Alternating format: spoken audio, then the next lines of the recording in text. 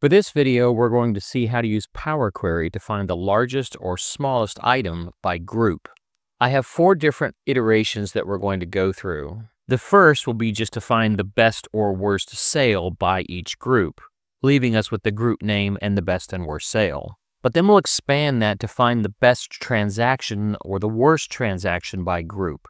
This is where we retain the entire record, the entire transaction, not just the sale value. We'll then expand that to finding the best and worst transaction by group, but also account for ties. So where the prior example will only return the first encountered best or worst, this third version will retain all ties if they exist. And then finally, we'll introduce a bit of parameterization by allowing the user to decide how many of the best or worst transactions they want to retain by group.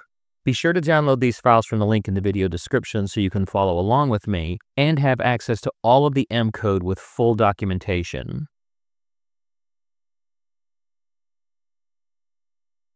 We begin by examining the data.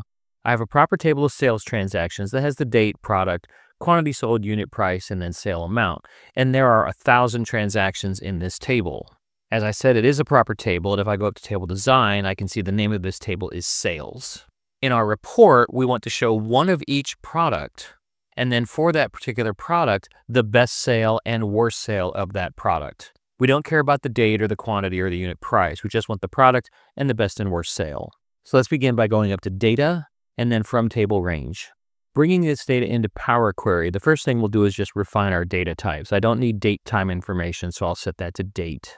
And I don't need the unit price and sale amount to have 15 decimal place precision in the fraction, so I'll change that data type from decimal number to currency. You don't have to make these changes, it's just I like to do it. Now the easiest way to find the best and worst sale by product is to use the Group By feature.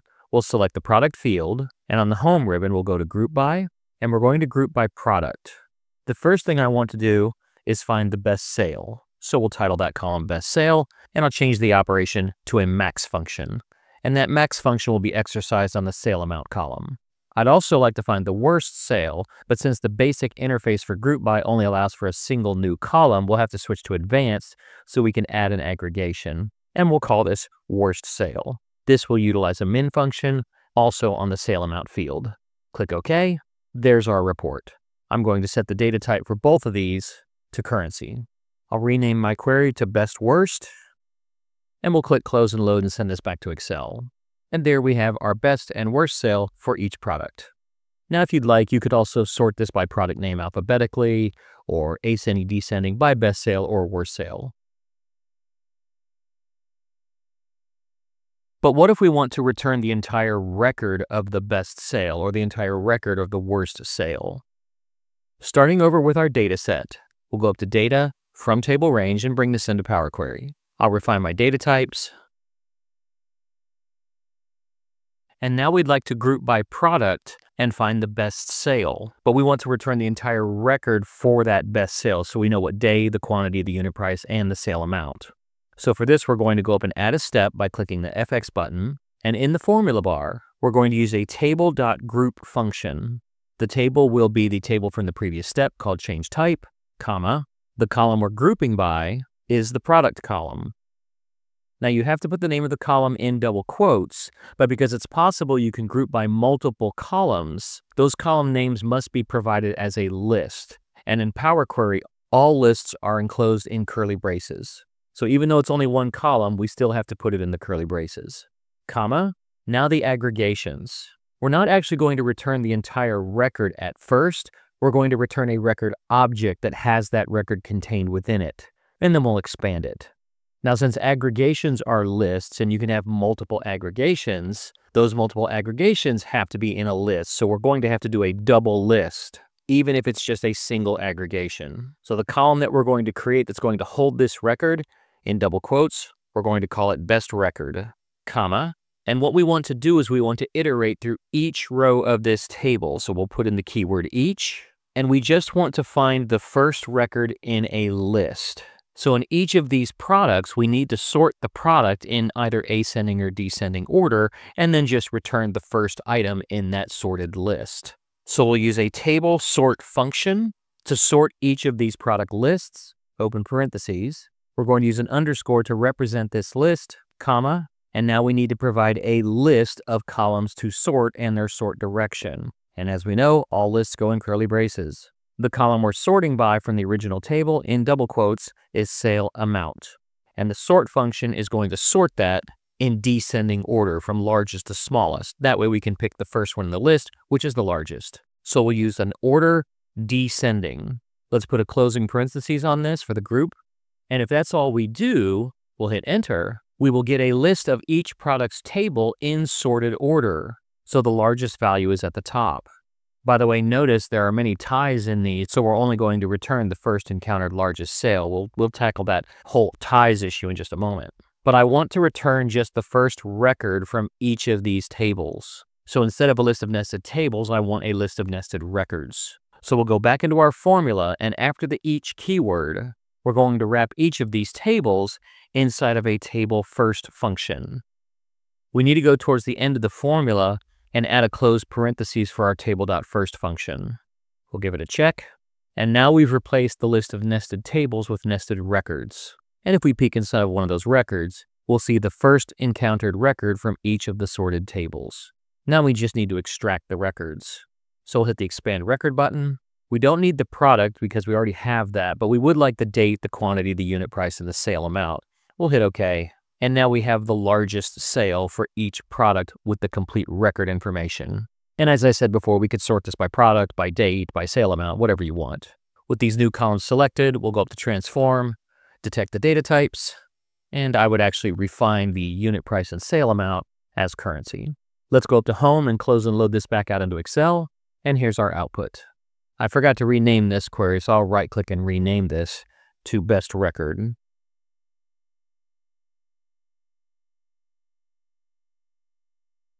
Suppose we wanted the opposite of this. We wanted the lowest sale amount for each product. Most of this is exactly the same, so we can go to this query and right-click duplicate.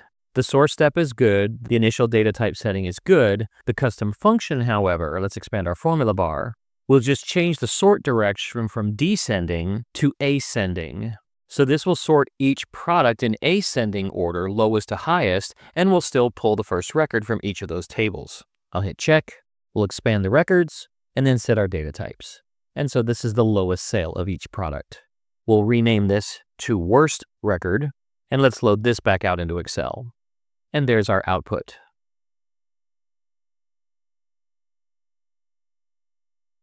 As we saw earlier, there were ties for the best or worst sale for each product, but we only returned the first encountered best or worst sale. Let's now create a query where we can bring back the best and worst sale for each product and account for ties. So with our sales data, we'll go up to From Table Range, we'll refine our data types, and we're going to write this formula by hand. So we'll go up to our Add Step button, give it a click. I'll go ahead and expand the formula bar out because this might get a little lengthy. As before, we'll start with a table.group function. The table we're going to feed the group function comes from the prior step change type, comma. The column we're going to be grouping by, supplied as a list, is the product column, comma. We're going to end up with a list inside of a list situation, so we'll have two curly braces. The new aggregated column that we're going to create will be called best sales, comma. Now for the aggregation, we're going to look through each row of this table, but we're going to create essentially a query within a query. Now most queries begin with a let statement, and that's what we're going to do here. But what we want to do is find the largest value in each of these groups, and then store that in a variable called max sales. So max sales is going to be equal to the output of a list max function. And that list max function is going to look through the sale amount column. Now in this case, we need to place the sale amount name within a set of square brackets. After our closed parentheses for the list out max function, we'll then type in, and that max sale analysis is going to be sent to a table select rows function. The table we'll look at will be the current product table from the group by function, and we can represent that with an underscore. And we will examine each row within that table, scanning the sale amount column and seeing if it's equal to the max sales variable that we captured just a moment ago. After the table.select rows function, comma, we will then set the data type for this as a type table. We have our two closed parentheses for our nested lists, and then a final closed parentheses for the table.group function. We hit enter, and even if there was only one record returned, it still comes back as a full table. So peeking into tangerine, here are all of the ties for the highest sales. Same thing for tomato, cucumber, grapefruit, etc. And if I pull this up a bit, we can see in the case of grapes, there were 7 ties. But in the case of grapefruit, there were 8. And tangerine, there were 12. We now need to expand these tables so we can see the records before we send them back to Excel. So we'll hit expand table. We'll pick every column except product, which is information we already have. Hit OK. And then while we have the column selected, we'll go to transform and detect the data types. And I'm going to refine my unit price and sale amount to currency. We'll rename our query to best sales, and then go to home and close and load this back out to Excel. And now we have our best sales for each product, accounting for ties.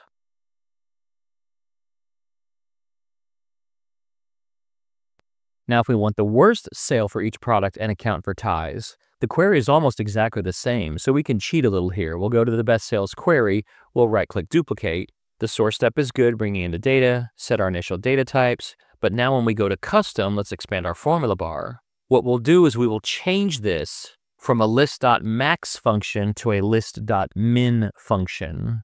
Now that variable that we set up called max sales, we'll call that min sales, and we'll also have to change that in the final step. But other than that, everything's great. We'll hit check. Now if we peek into the tables, here are all the ties for the worst sale of tangerines, tomatoes, cucumbers, grapefruit, etc. We'll rename our query and then close and load this back into Excel. And now we see the worst sales for each product accounting for ties. For our final rendition, let's give the user the option to decide how many of the best or worst items they want to return from each product. Maybe I want the 5 best sales, or the 5 worst sales, or the 100 best, or the 100 worst. Now, full disclosure, this particular solution does not account for ties. That would get a bit more involved, and it's likely to be the subject of another video. So in this case, we're assuming there either are no ties, or we just want the first encountered best or worst. So I've created a cell here for the user to type in their value. And notice in the name box, I've named this cell best worst. Because what we're going to do is we're going to bring this one cell in as a query, and that will serve as a parameter to feed the next query, which will produce our tables. I'll just type in a 3 for now. We'll go up to data, from table range, and because this is a named range, it's called best worst, we'll bring in this named range cell. I don't care about the data typing, so I'm going to delete that step. So notice in our M code from the current workbook, we've brought in the named range called best worst, and that's coming from the content column. To extract this number and use it as a parameter, we'll right-click on this column heading and choose drill down. Now that brings back the entire column. Even though there's only one row, it's still an entire column, which is a list. But I want the first encountered value of that list. So I'll go in the M code, and the square brackets represent the up and down portion of the data. Curly braces would represent the side to side. So in other words, square brackets are columns, curly braces are rows. And I want the first row in that list, and since Power Query starts counting at 0, I'll type in a 0. And now we have extracted just the 3. I don't want to send this back out into Excel, so we'll go up to Home, hit the lower part of Close and Load, and say Close and Load To, and we'll set this up as a connection-only query. So that scalar value is going to serve as our parameter. Now let's click in our blue table. We'll go to Table Range. We'll refine our data types. I'll rename the query to Best End Sales, and now we'll go to our formula bar, click Add Step. I'll expand the formula bar. As before, we're going to use a table.group function. The table that table.group will be iterating through is coming from the previous step called change type, comma, the column we want to group by, that's provided as a list, and in double quotes, as before, product, comma, the aggregated columns, this will be a list of lists, so double curly braces. The output column of nested tables, we'll name that best records, comma, and we'll iterate through each row of the table provided by the previous step. And as before, we would create a sorted table in descending order based off the sale amount column. But earlier, where we wanted to pull just the first encountered row of that sorted table, this one we want to pull a set number of rows from the top of that table based on the user's supplied parameter from that best-worst cell. So we'll use a table first n function, where table.first just pulled the first row. First n says, give me a table, comma, and then a value. Well, that's going to be the scalar value from the best-worst parameter. So we'll close parentheses for the table.firstn. And I just realized I forgot to supply the table.sort function a list of columns to sort by. So I need to go in here and add the curly braces for the sale amount order.descending operation. Make sure we have 2 closing curly braces for our lists of lists. We'll hit check. And now peeking into Tangerine, we've returned the 3 top sales of Tangerine. Same thing for tomato, cucumber, etc. Now in my data, there were a lot of ties in those top positions, but we're pulling the top 3 ties. If you didn't have any ties, then you just pull the top 3 values. We need to expand these tables, so I'll pull all the columns except for product, hit OK, go up to transform, detect our data types, and I'll refine my price and amount. Let's go up to home, send this back to Excel, and here we have the top 3 sales for each product. Now to test this, let's go back to our data. I'll change best worst to 1, go back to our Power Query output, right-click refresh, and there's the top 1 sale for each product. If I go back to my argument, change it to 5, back to our output, right-click refresh, we now see the top 5 for tangerine, the top 5 for tomato, the top 5 for cucumber, etc. If you would like the opposite approach, the worst 5 sales for each product, the code is almost exactly the same, so we can take our current best n sales query, right-click duplicate, we'll rename this to worst n sales. The source step is good, bringing in the data, set our initial data types, but in the custom function, let's expand out our formula bar. The only thing we have to do is change this from a descending sort to an ascending sort. So when that table is flipped by sort, the table.firstn functions the exact same way, utilizing the parameter supplied by the best-worst scalar value. Let's close and load this back to Excel. Looking back at our data, our parameter was set to 5. Now for the worst sale, here's the 5 worst sales of tangerines, the 5 worst sale of tomato, the 5 worst sale of cucumber. If we go back to sales, change that best worst to 2, back to our output, right-click refresh, and now we have the 2 worst sales for each product. So there you have it.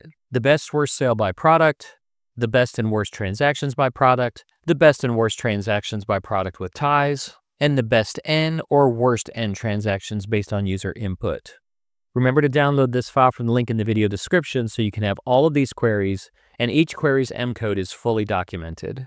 So as always, let me know what you think about this in the comments. And if you have any twists on how I've approached this, please put that in the comments as well, because I'm always looking to improve this. Thank you for watching, and remember, at BCTI, the learning never stops.